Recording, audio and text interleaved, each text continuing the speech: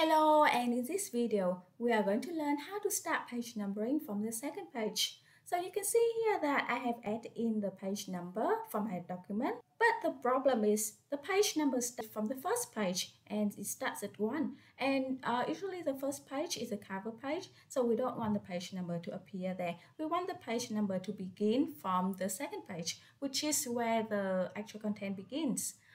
Technically speaking, in Word, any type of page level formatting is applied for a section, not for a page. So if you want different page numbering for different parts of the document, then we will need to separate them into different sections. So in this case, we will need to put the first page in one section and then the second page onwards in another section because we will be setting different rules for page numbering. So inserting a section break in Word is quite simple. All you need to do is to go to Layout, or let me enlarge this, go to Breaks, and go to Section Break Next Page. And you can see that whenever we put our mouse cursor on the first page, then the section will be section 1. But whenever we put the mouse cursor on the second page, then the section will be section 2. Okay, so that is done. All we need to do is to delete the page numbering for the first page. So you can go to Footer and just say remove footer. Okay, now and then for the second page, we will need to first delete the link to previous. So that means that we are going to tell Word that we want to set up different footer for the second section. So go to Footer. Okay.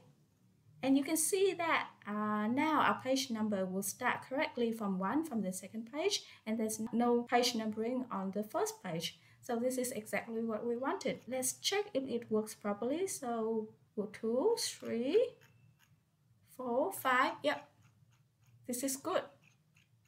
Okay, so now all we need to do is to close the header and footer and we are back to the main document. Now another way, and I actually prefer the second method of doing this because it's less messy, is that we will first need to double click anywhere on the top or on the bottom of the page, and this will activate the header and footer tools.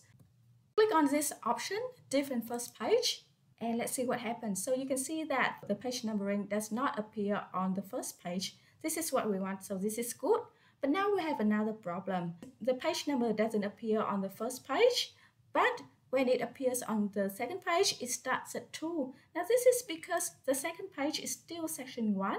Technically, page numbering still starts from page 1, but because we put in different first page, it hides the page number. It doesn't delete the page number. So in this case, what do? So go to page number, go to Format Page Number, and in the page numbering, instead of setting the page number to start at 1, then we will just set it to 0. And let's see what happens.